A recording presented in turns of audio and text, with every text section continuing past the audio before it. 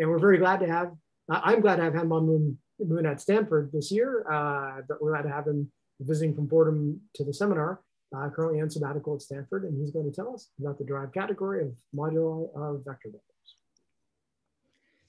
All right, thank you, Ravi. Thank you for the invitation. And I'm very happy to give a talk. And thank you for coming to this seminar.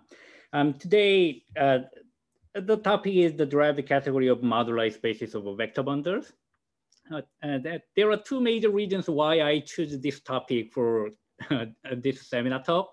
One reason is very recently, there have been very big progress along this direction. So I really want to introduce it. The second reason is my collaborator, Kyoung-Seog Lee, and everything would be based on the collaboration with him. He is on the job market this year. Okay, all right, so let me start with some background. So everything I'm gonna talk about is over complex number for simplicity, but it could be generalized to other algebraic closed field as well. So X would be always smooth projective curve. Genus is n raised to 2, and we are going to fix a line bundle of degree D on it. And R is a positive integer n raised to 2.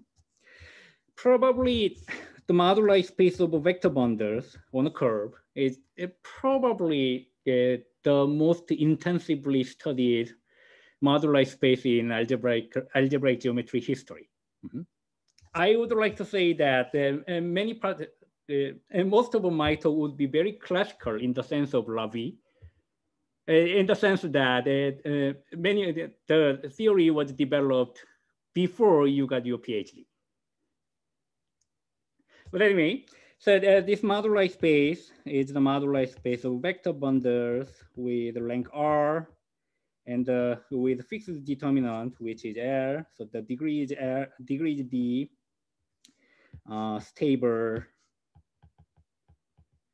vector bundles over X. And then we know that many of geometric and topological properties of this moduli space has been very well known.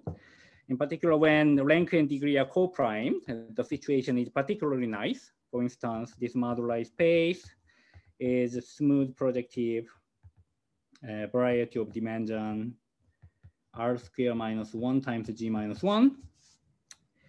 And the Picard group, Picard rank is 1, and the Picard group is generated by the generalized Sept divisor, and it is a Fano variety of index 2.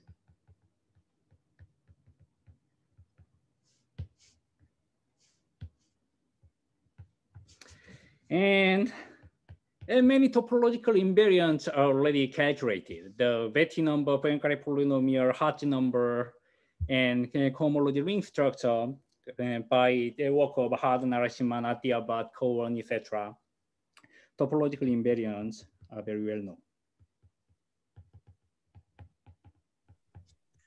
So the question is, what is the remaining question on the moduli space of vector bundles? So Han-Moon? Question. I think maybe, I don't think this is just me. Did we lose your writing? Like it stopped writing. I think you've written more since pick M, and then there's just an R there. Let me check the connectivity. I see your cursor. Yeah, we can see your mouse. Yeah, okay. Let me stop my screen sharing and try to reconnect again, okay? It seems that my screen is also frozen.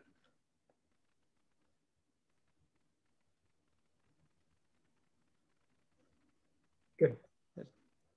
Can you see it now? Yep, we're got it. Thank you for letting me know. This is really the bad side of giving a Zoom talk. Technical glitch. Okay, so I said the topological invariants are well known. So the next question is more enhanced structure on the moduli space. So today I want to talk about the structure of the derived category, bounded derived category of coherent shifts on the moduli space. So I think I need to clarify the question a little bit more. So what is the meaning that we want to understand the structure of the derived category? So I think it would be better to recall the definition of the semi-orthogonal decomposition. So what we want to do is to decompose the derived category into smaller pieces so that they intertwine in a systematic way. So a semi-orthogonal decomposition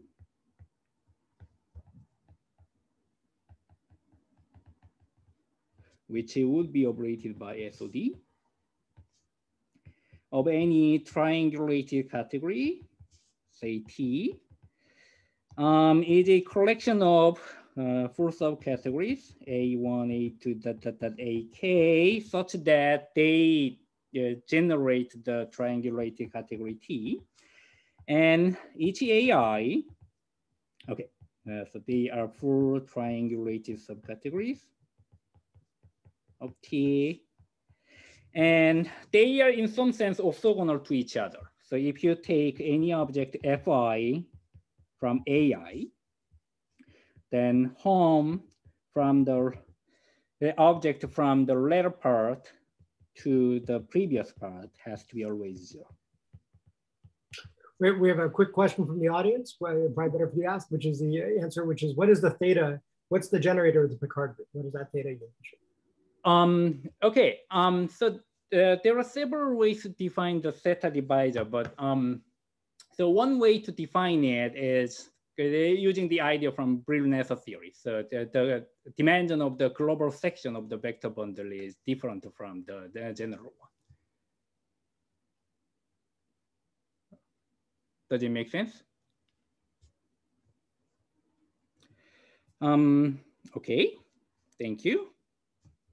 So yeah, so you may feel like the definition of SOD is slightly unnatural because the one direction of home is 0, but the other direction is there is no condition error. But if we define the orthogonal decomposition, then any irreducible variety does not admit any orthogonal decomposition. So this is the best thing we can do. Okay, so then let me give one quick example. So suppose that we have a blow up of an algebraic variety V, the smooth algebraic variety V along a smooth subvariety W. The exceptional divisor is E. So this is a blow up. Then the derived category of the blown up space has a semi-orthogonal decomposition. One component is the derived category of V, and the other component is the isomorphic to equivalent to derived category of W, but there are many copy of it. So here I is between -1 to negative codimension of W plus 1, if I remember correctly. Okay. All right. So whenever we have a blow up, then we can cook up a new in some sense, very nice semi-orthogonal decomposition. But more generally, Kawamata conjectured that a minimal model program induces a non-trivial semi-orthogonal decomposition in general. So in some sense, semi-orthogonal decomposition incurs birational geometry of a given variety. Of course, this is still a big conjecture because the minimal model program naturally induces some singularities, but then we need to think about the derived category. What is the appropriate right derived category of a singular variety? Along this direction, another very insightful conjecture is that if we have a variety without any semi-orthogonal decomposition, then that has to be minimal in the sense of minimal model program. So if the canonical divisor is an F, but there is one condition, and if the linear system of canonical divisor is non-empty, then it is conjectured that the variety V has no semi-orthogonal decomposition. The non-existence of semi-orthogonal decomposition is not a numerical condition in terms of the positivity or non-negativity of NEF divisor. If the net, even if NEF divisor is trivial or positive, but if there is no global section of NEF divisor, a linear system of NEF divisor, then we do have an example that there exists a non-trivial semi-orthogonal decomposition. Okay, anyway, so then let me rephrase my first question again. My question is now, I want to find a semi-orthogonal decomposition of the derived category of the moduli space of vector bundles on the curve. Okay, and now let me pause here a little bit. Do you have any question so far? If you don't have any question, then please make a big smile. So maybe this is, yeah, Jim. Maybe this is where you're headed, but the moduli spaces you're considering are not so far off from being Fano, right? Are they like blow-ups or blow-downs of Fano varieties? It is a Fano variety of Picard number 1. So in the sense of a minimal model program, this is not minimal in the sense of a minimal model program, but in other sense, this is really minimal. So hence I was thinking that you're expecting the answer to be that there is no non-trivial SOD, except the fact that this talk exists suggests that there will be. So now I'm somewhat intrigued because you're right. So you're suggesting it's so minimal. It looks to me like the space should be, it's got to be minimal, right? I mean, and so there should be. Well, so I guess I'll find out. In the case of surface of general types, for instance, NEF divisor is positive. Then we expect that we have a very rare possibility of semi-orthogonal existence of non-trivial semi-orthogonal decomposition. But in this case, the situation is completely opposite. Right. We have a Fano manifold. Right. Mm-hmm. So, right. So like a PN or something has a semi-orthogonal decomposition, and then you have to figure out what happens when you blow it up and blow it down, I think. Yeah, once we have a semi-orthogonal decomposition, then we can say something about the blown up space. So basically, anytime, right? So because we obviously care about minimal model. So anytime we find a semi-orthogonal decomposition, that's all obviously very exciting because we're decomposing the geometry. And your question is, can you find some, frankly, unexpected, something I would like, the audience would like to find, I would find unexpected. Expected means I would say, oh yes, of course. There's this in it and there's that in it. And I can't see anything, obviously. So you're gonna tell me something unexpected, hence that's cool. Is that right? That's the, I guess I'll find out. This sounds like you're gonna tell me something cool.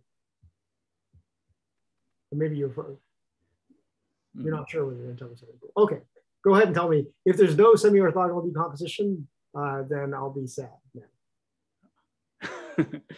Okay. All right, let me continue, okay? Okay, so we do have some conjectures, of course. Thomas Gomez and Kyoung-Seog Lee, they have the following conjecture. So in the semi-orthogonal decomposition of this moduli space, derived category of moduli space, each block can be described by using only two kinds of blocks and their product. One thing is the symmetric product of the base curve, xk, and the other one is the Jacobian of x. Mm-hmm. So if we more precisely, if we decompose the derived category of moduli space of vector bundles, then each vector in the semi-orthogonal decomposition is isomorphic equivalent to the derived category of a product of symmetric product and Jacobian of curve x. So in other words, the only contribution, everything can be described in terms of derived category of the curve. There is nothing else. So this is the general conjecture. We have some evidences. The first one is about 20 years ago, Del Bagno calculated the tau motive.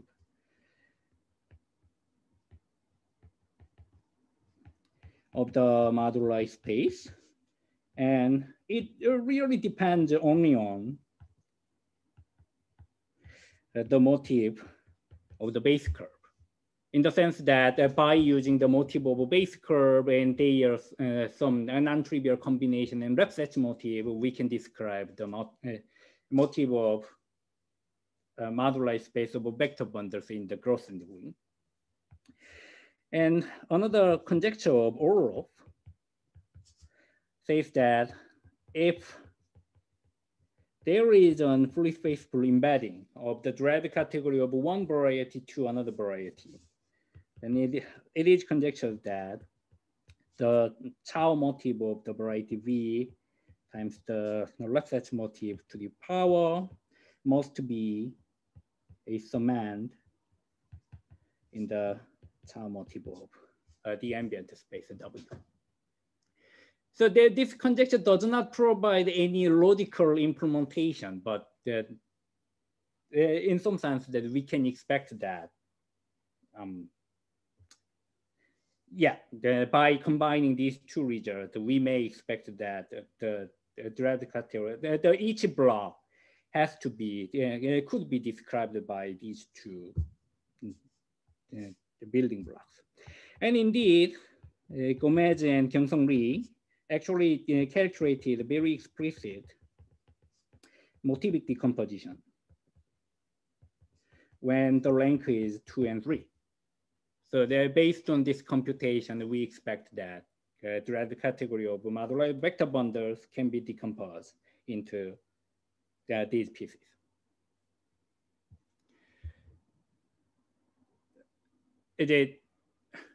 Are you happy? Is it okay?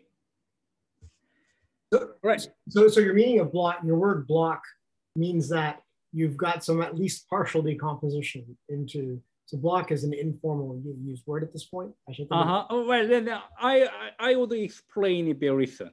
So I should say that each full triangulated subcategory in the appeared in the semi-orthogonal decomposition has to be decomposed, has to be described as a product of symmetric product and Jacobian. And they are indeed, they do not admit any further semi-orthogonal decomposition. Okay, and then is there some order? The thing about semi-orthogonal decompositions is they're not orthogonal. There's some ordering of them. Are you telling me what the ordering of those blocks is? Well, once we have a semi-orthogonal decomposition of one particular order, then there is a braid group action. So we can interchange the order. Non-trivially, but it is possible. The shape of each block does not change. Great, great. Thank you for a great question. Okay, then let me move to part 2. I want to say recent progress in rank 2 case. So this is about Narasimhan conjecture. So Narasimhan passed away a few months ago. In the past several years, one of the main projects he had been working on with Kyoung-Seog Lee was about the derived category of a moduli space of vector bundles. So he had very explicit conjecture in the case of rank 2. So this is a conjecture of Narasimhan.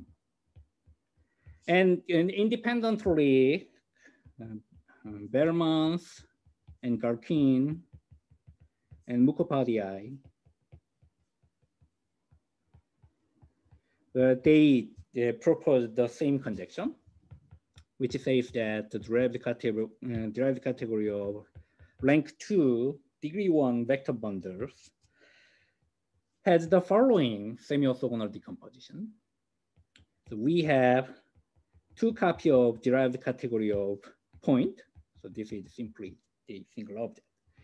And derived category of 2 copies of curves, derived category of 2 copies of symmetric product to up to derived category of symmetric product of G minus 2 copies of curves and there is one additional copy of G-1 symmetric product of the curve. Okay, so then we have a very explicit building blocks. So they conjecture that that's it. This is the structure of the derived category of moduli of rank 2 vector bundles. Okay. Of course, there are some evidences. One evidence is I already explained the motivic decomposition result of Gomez and Lee. There is another result why this is really plausible. The reason is in the case of rank 2, we can apply word crossing picture of Thaddeus by using stable pairs. So for the moduli space of rank 2 vector bundles, and Thaddeus proved that we have the following construction. So start from 3D minus 3-dimensional projective space. We have the natural embedding of the curve X. So let's take the blow up along the curve X. Then we have a space M1. Then now we can construct the several flips. M2, Mg minus 1. And there is a birational surjective map which is generalized, which is so-called generalized Abel-Jacobi map. And in this picture, first of all, each M1, M2, Mg minus 1, they are moduli space of pairs. Moduli of stable pairs, which is the set of vector bundles, rank 2 vector bundles with one extra section. And where in this case, we can define many different stability conditions. So M1, M2, they depend on the stability condition. If we provide stability condition, then we have a non-trivial flip in general. And in each flip is a flip over a projective bundle of the symmetric product of a curve. So now you can see that where the derived category of a curve is embedded, where the derived category of symmetric product has to be embedded. So this picture was well known. So this is another reason why Narasimhan conjecture is very plausible. So there has been a few progress since until last year, but this summer there has been very an explosion of the recent results. The first one that I want to introduce is that when the number k is less than genus minus 1, then actually the derived category of the symmetric product xk, which appears exactly on the decomposition, the conjectural decomposition of the moduli space, it does not admit any non-trivial semi-orthogonal decomposition. So the derived category of symmetric product that appears on this picture, they are indecomposable. So this is, and X is okay, so you had a curve, and you might wonder whether if the curve is special in some way, whether there would suddenly become one. And you're saying no matter what, no hyperelliptic, you name it, there's still sure. Yeah. So in that sense, this is really surprising. I mean, the geometry of curve may be very complicated because of brilliance theory, the hyperelliptic, gonality in general, but it doesn't matter. In any case, whenever we take the symmetric product up to G minus 1, the derived category is indecomposable. But when K is exactly G, then it is decomposable because we can construct a Abel-Jacobi map. Right, it is a result of many people, starting from Okawa. He proved that the derived category of curve is always indecomposable. And Biswas, Gomez, Lee, Bastianelli, Bermans, Ricorfi, and very recently, Sun Lin, in July, okay, he proved that the last part of this the result. So it is independent from the gonality or whatever. So, there are many people. After that, I would like to say that this is not classical anymore. Zenia Tebelev and Sebastian Torres posted a preprint on arXiv on August 26th. So this is, less than a month.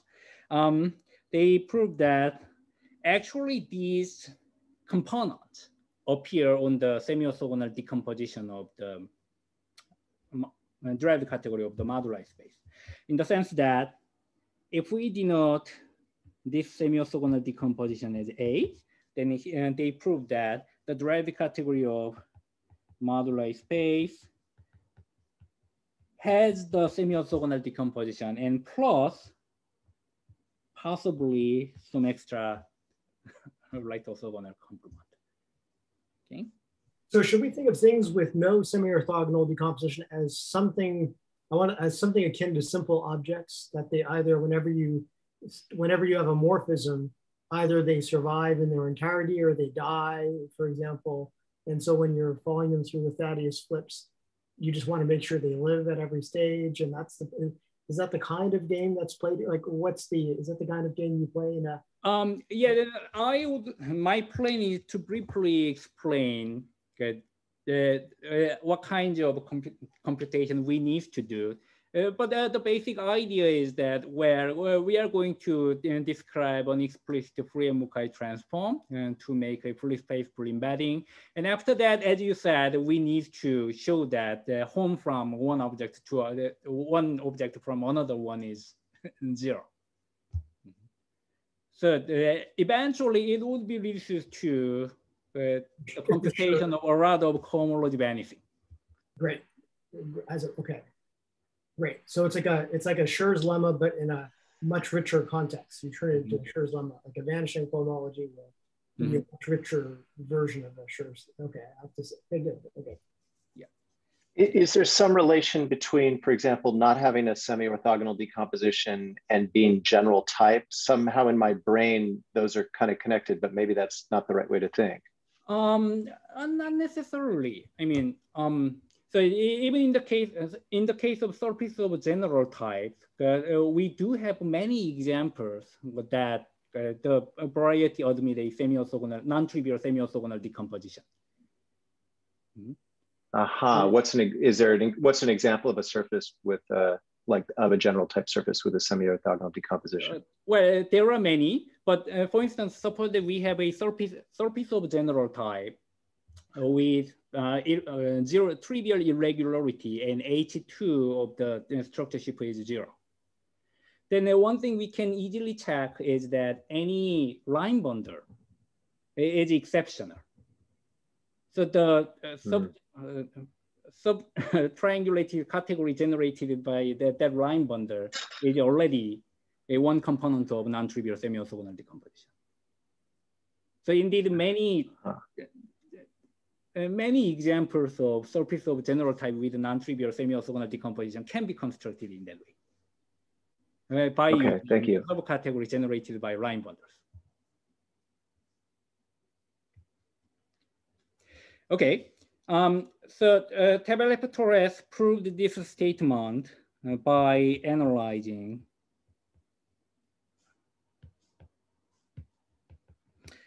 the word crossing of stable pair I explained before.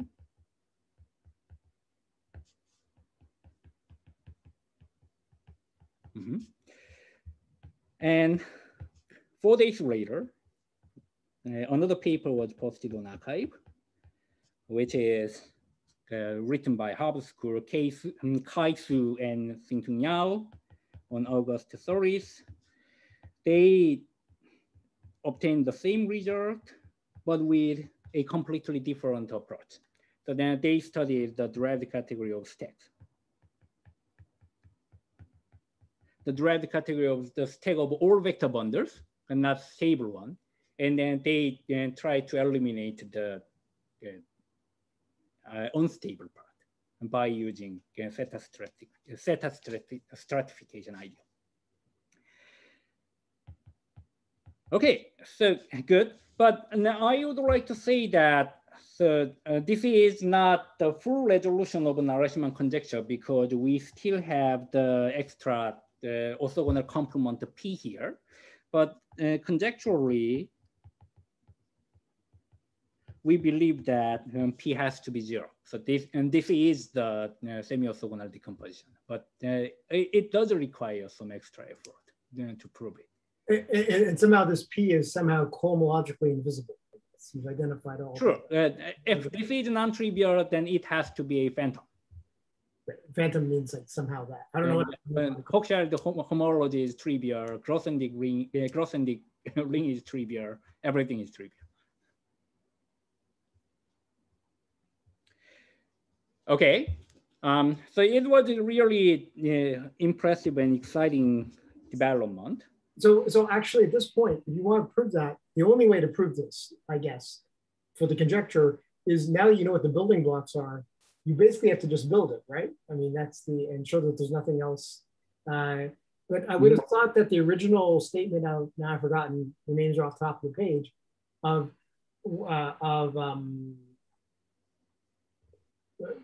was by building. Did they not build the moduli space of bundles out of these pieces? And this is a vague question. Was it Munoz, or I can't remember who's the person who did this.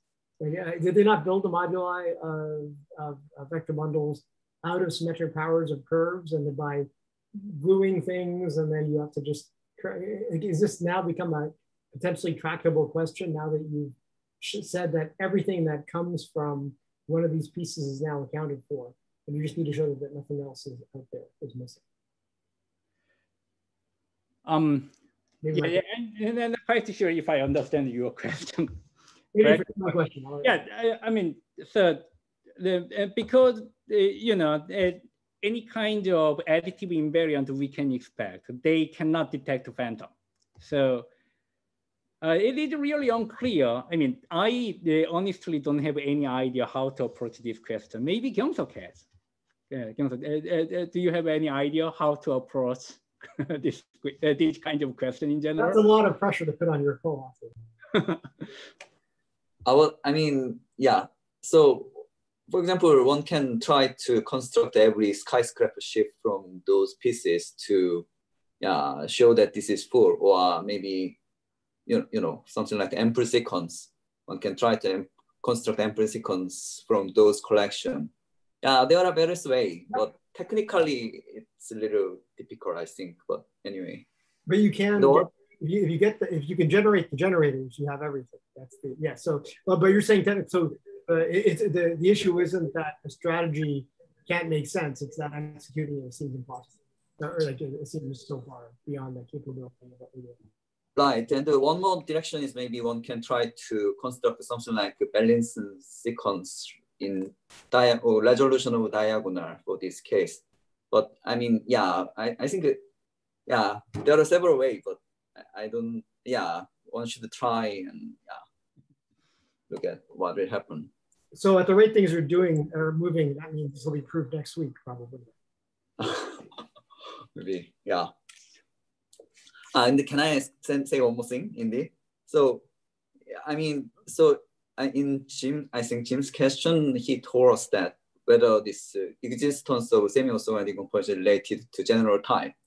So I think general expectation is that when K is very ample, I mean, it has been many sections, then it tends to be there is no semi-orthogonal decomposition. For example, only examples of semi-orthogonal decomposition constructed in general type all has PG is 0, PG equal Q equal 0 for surface K.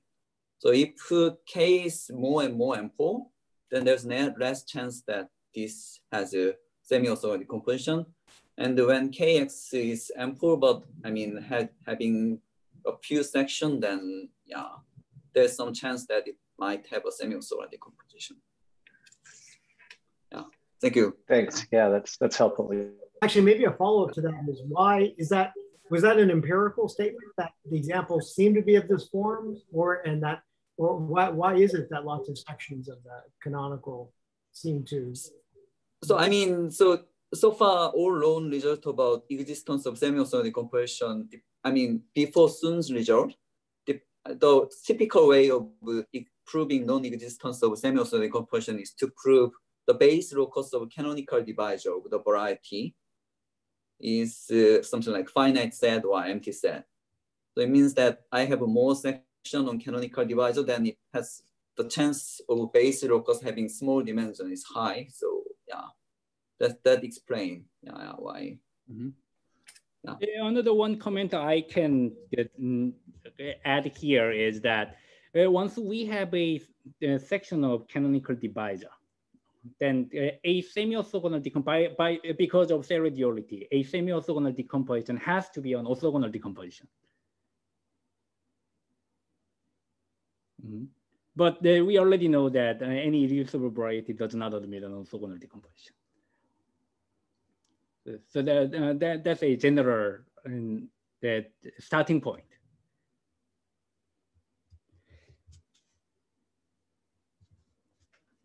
Okay. Yeah, then let's move to the general case.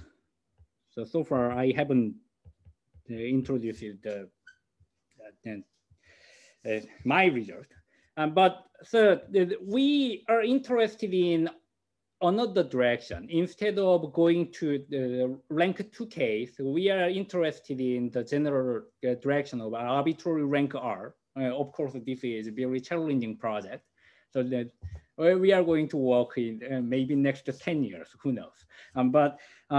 So this is the initial step.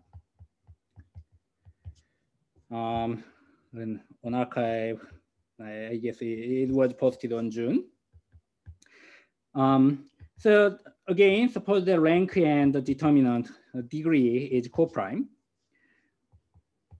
Then for arbitrary rank R, arbitrary degree D, we could prove that the derived category of the first non-trivial building block, the derived category of the curve, can be embedded into the derived category of the moduli space of vector bundles. Okay. So let me briefly provide an outline and history of this problem. So if we want to prove that the derived category of one variety is embedded into the derived category of another variety, then we need to construct a Fourier-Mukai transform. So in our situation, we have curve and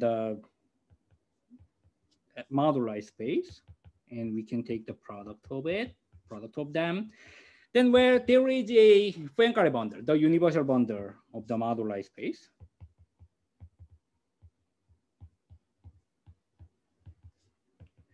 Well, then we may define the Fourier-Mukai transform from the derived category of X to the derived category of the moduli space, defined by take any object, then take the pullback, tensoring with E, the Poincare bundle, and take the push forward. Well, all of the functors are derived ones. Anyway, so we can define a nature functor. Then what we want to do is this is a fully phase proof. Then the technique we can apply is Bondar-Orloff criteria, which says that the Fourier-Mukai transform is an embedding if and only if we can check just the spanning classes, like the structure shift supported at each closed point for any x, y in X. What we need to show is the following vanishing and non-vanishing condition. Of image of kx and image of ky shifted by I has to be either that there is exactly one in case that trivially this is non-zero, which is x equals y and I is 0. In that case, it has to be one dimension. And other than when x is not equal to y, or if I is greater than the dimension of x, which is 1 in our situation, it has to be 0. So it really depends on a lot of balancing of cohomology. But because our Fourier-Mukai transform is defined by using Poincare bundle, so then this is equal to, you can check it quickly. Ex is the restricted Poincare bundle. We have a vector bundle on x cross x and the moduli space. Just to restrict the vector bundle to a closed point cross moduli space. And then this is a vector bundle on the moduli space. Then this cohomology has to be vanished. And in terms of classical shift cohomology, this is on the moduli space, we need to check that Ex dual tensor Ey has to be 0 in most cases.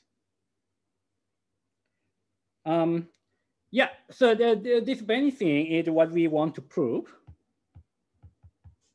So can I, this is a slight sideways question, but at the start you required the rank and degree to be relatively prime.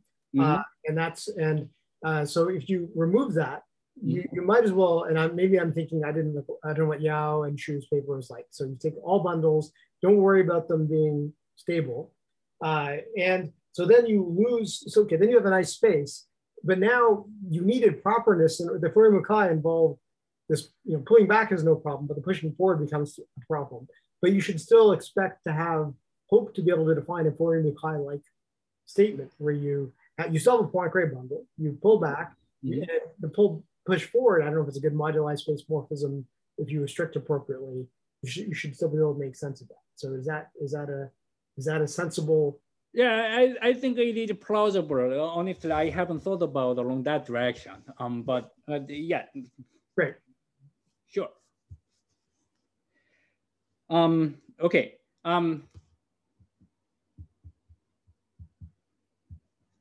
Yeah, sure. Okay. If you're using the stack and you push forward to the stack, that would be proper. This would make sense. The Fourier-Mukai would make sense on the stack in the non-coprime case, I think.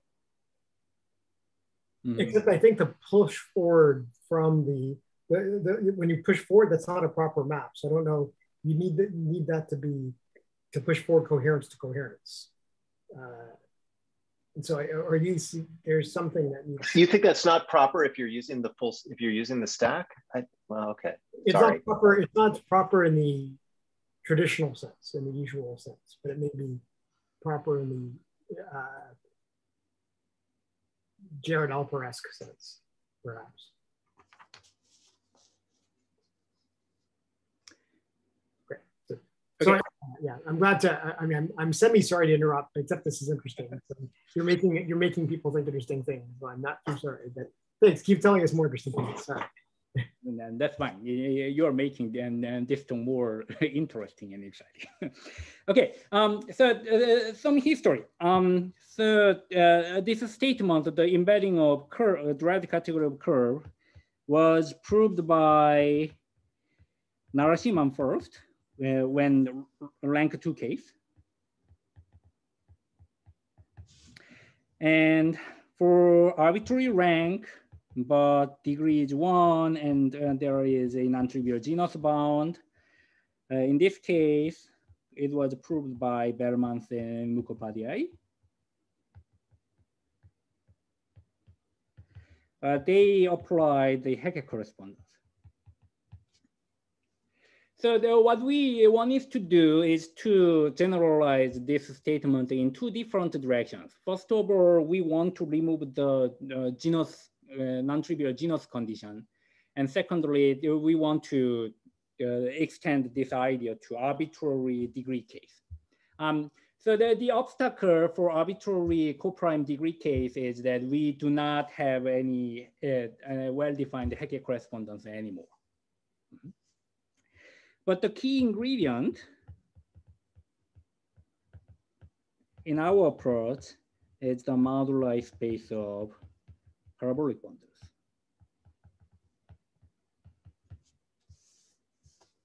So that, because we don't have enough time, so then I would not introduce what the parabolic bundle is, but this is a vector bundle plus some extra data, depending on a choice of finitely many distinct points on the curve. And for each curve, we are going to attach a subvector space of 5 of the vector bundles. So the edge stack, the moduli space of parabolic vector bundles, is the product of Grassmannian fibration of the moduli stack of vector bundles. Okay. So first of all, it really depends on the choice of the stability. In the case of a moduli of vector bundles, there is a canonical choice of the stability condition, but here it depends on some numerical data. So we can imagine the moduli space of astable parabolic bundles. Then the observation is that the moduli space of parabolic vector bundles behaves very well in many different contexts. So then my slogan is the following. So that because it depends on the choice of stability condition, we can imagine the wall crossing phenomenon. And so there are 2 different moduli spaces are connected by several flips and blow-ups and blow-downs, but this wall crossing picture is equal to the minimal model program, the Morris program in general. And it can be described variation of GIT as well. So they are same. So in the sense that if you have a moduli space with a large Picard number, then you may try to construct a lot of birational models by using wall crossing. But in the case of a moduli of parabolic bundles, we can say more. All rational contractions, including all flips, all blowdowns, all composition of them, all of them can be described in terms of a moduli of a parabolic bundles, and possibly their degenerations, which will be called the generalized Hecke correspondence. Okay. Well, so, and here is step 3. So we need to compute the cohomology, balancing of cohomology of EX dual tensor EY. So the observation is that this is equal to HI of the projective bundle, fiber product of projective bundles. And on this fiber product, just to take a line bundle 011. I think, did the writing stop again? Or maybe that's just me this time, if no one else is speaking up. Okay, let me give it a second. All right. I don't know why.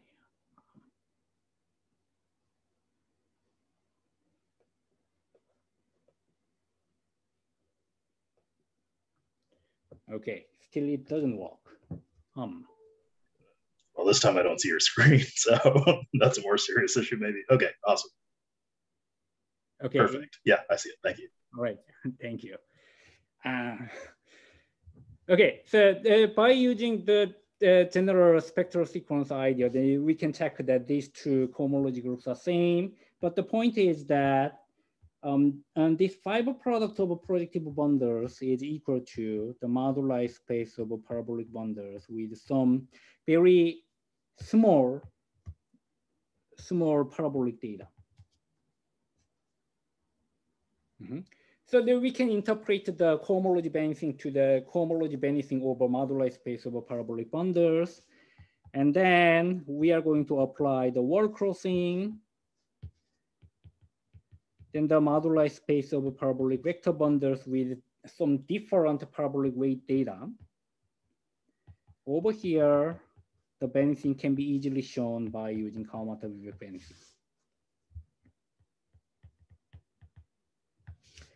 So we need to connect these 2 cohomology groups that are connected by wall crossing.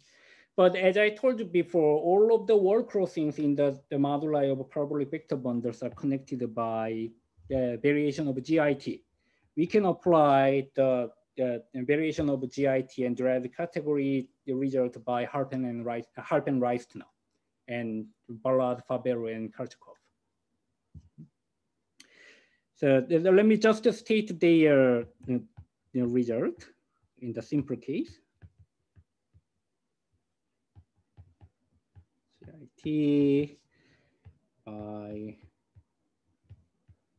Harpen Reistner, which says that so he proved many results, but then this is the part we are going to use. Whenever we have a variation of GIT,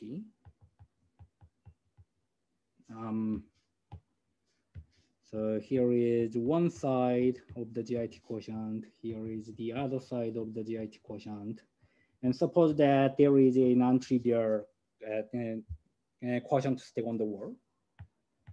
Then these cohomology groups are in general not identified to each other, but it is possible that the cohomology group on the left-hand side is equal to the cohomology group on the right-hand side. For arbitrary I, the condition is that we need to compute the weight of the complex F on the strictly semi-stable locus.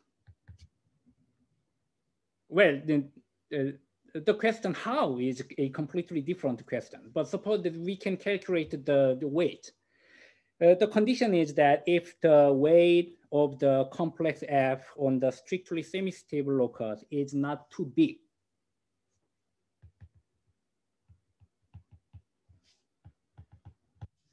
so the window can be calculated exactly by computing the weight of the normal bundle on the strictly semi-stable locus. So this is, in many cases, it is a computable.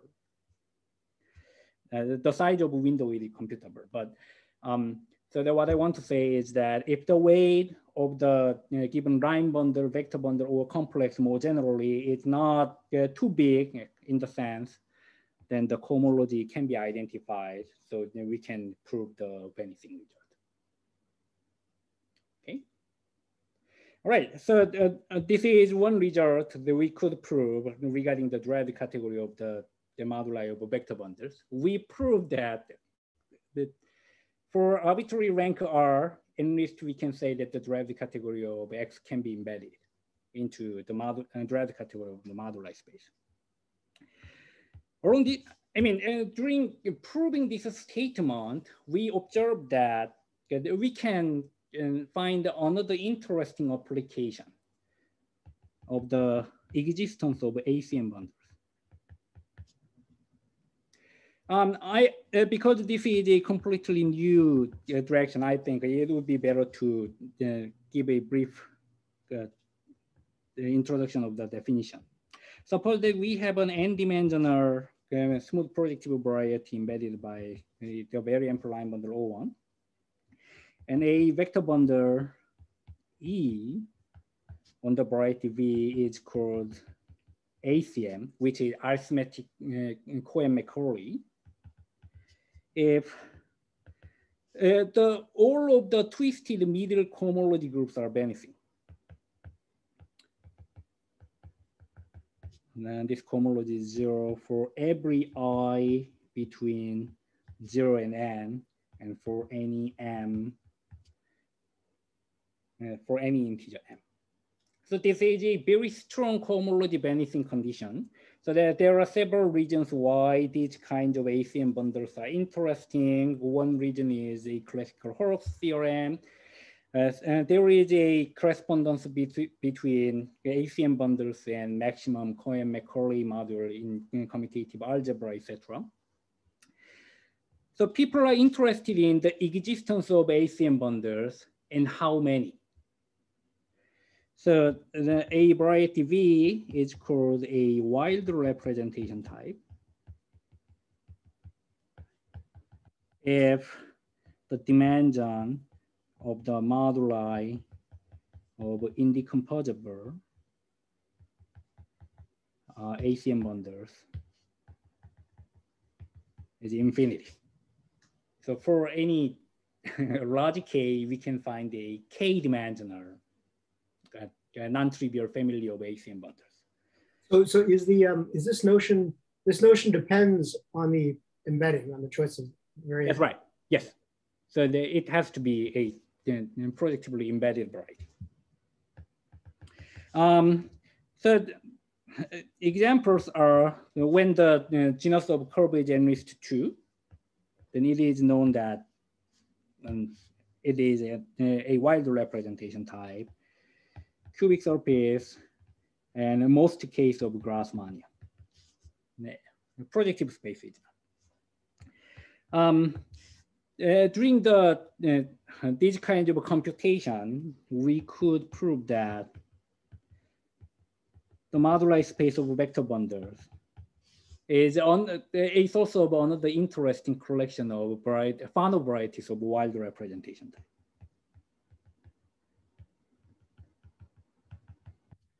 And the sketch is really simple. I mean, we can take 2K different points on the curve, and let's just think about dual of the Poincare bundle, restricted Poincare bundles, K copy of it, and another K copy of restricted Poincare bundles.